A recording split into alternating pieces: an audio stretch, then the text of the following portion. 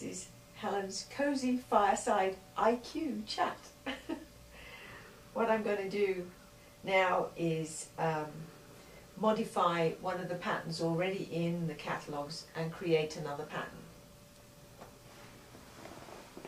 So I'm going to start off by choosing Design Sew Quilt, Start New, and I'm going to do a block pattern, so I'm choosing that. Now I have to enter the size of a rectangle manually since the IQ is in demo mode and off the machine. I'm just going to use 10 inches by 10 inches. Can't move the needle to the upper left, so I just touch OK. And now I'm going to choose the pattern that I want to modify. I'm going to go down here to the QOV patterns. No, wrong one. And I'm going to take the flag and show you how I make this flag pinwheel. So I'm going to choose the flag. And that's how IQ wants to place it in that 10-inch block. So the first thing I'm going to do is I'm going to zoom in to look at how the start and end points are. Zoom in, touch the screen, touch. I'm keeping zooming until I can see exactly where the end and the start points of the flag are. Now there isn't much of a gap there, so I want to make the gap bigger between the start and the end point so that I can combine the flags to make the pinwheel later. So now I see where the gap is. I'm going to touch finished, and I want to split the pattern. And now I'm going to zoom in again so I can really see those start and end points. Zoom off. Now I'm going to cut off this part of the pattern. So that's going to be my, I can move that split point wherever I want, but I think about there is good. So I want to split it at that point, so I have to touch split. And now immediately you can see that IQ's added another S and an E, so that the main part of the flag is one pattern and this little bit is another pattern. That's all I need to do, so I'm going to touch finished. And now I want to delete that tiny bit that I split off, so touching delete pattern. Again I have to zoom right in because there's no way I can do it at that size. That's good. So this is the part I want to delete. I've touched it and it turned red. So now I touch continue and it says, are you sure you want to delete the selected patterns? Yes. And now that's gone, and now there'll be a bigger space between the start and the end point of the flag. Now I'm going to modify this flag pattern, so I'm touching modify pattern. I have to touch it so it knows I want to modify that one. Continue. And now I'm going to scale this down to half that size, so 50%, and there it is, 50%. Now I'm going to move it slightly just for ease of visual seeing it. Okay, I'm finished. Now I'm going to make a pinwheel, so I'm going to want to copy this pattern, touch it, there's my copy. Now I want to rotate it. And I think I'm going to make a pinwheel with 5 flags.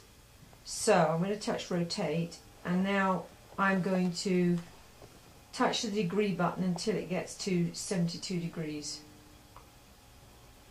72 degrees. And now I'm going to rotate my copy, and it'll rotate automatically those 72 degrees. And now I can move the copy so that start point matches up with the end point. Now I need to zoom in to make sure it really does. Now I see the wrong one touched, so I'm going to move this so that the end matches up with that start. Finished. Okay, now I'm going to copy this flag. I'm going to rotate it 72 degrees. I'm going to move it. I'm going to zoom in. Now I can move it so that it matches up. the start and the end point snap together. Finished. Now copy this flag, rotate it 72 degrees, move it,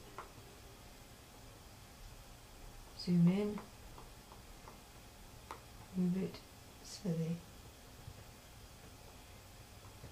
finished. One more time, copy this flag, rotate it, move it, zoom in, move it, and the end point snap to the start there and the end point snap to the start there. So I'm finished, and there's my 5 flag pinwheel. Now I have to combine those 5 flags together so that they become one pattern. So I'm going to touch combine pattern, select the first pattern to combine, this one, continue, select the next pattern to combine, this one, continue. Now these 3 buttons appeared, which means it says how do I want to connect this pattern. It means that the start, the end point of this flag does not match the start point of that flag, and IQ wants me to decide whether to join them with a continuous line to stop the cut the threads or do an automatic jump stitch. I don't want to do any of those. I want it just to be continuous. So I know when I chose this pattern after this one, it means the start and the end point didn't match properly. So I'm going to go back to the previous page and I'll combine patterns again. This is the first one, continue, this one, continue. If I go round this way, then the S and the E's will match. So touch this one now, continue, touch this one, continue, touch this one, continue, finished. And now those 5 flags are one complete pattern. And I'm going to save that. So I'm finished, save quilt pattern, save a pattern from the quilt, touch it, and now I have to give it a name. So flag 5, flag, I'm going to do flag 5, yeah. Enter, and I'll put it into the QOV catalogue. Touch it, select, and now it'll be in there in that memory, so I don't need to keep this anymore.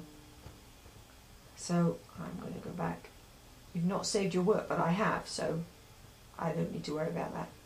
Nope, and then back to the menu. So that shows you how you can take an existing pattern and create a new one. And now I'll back to enjoying the fire.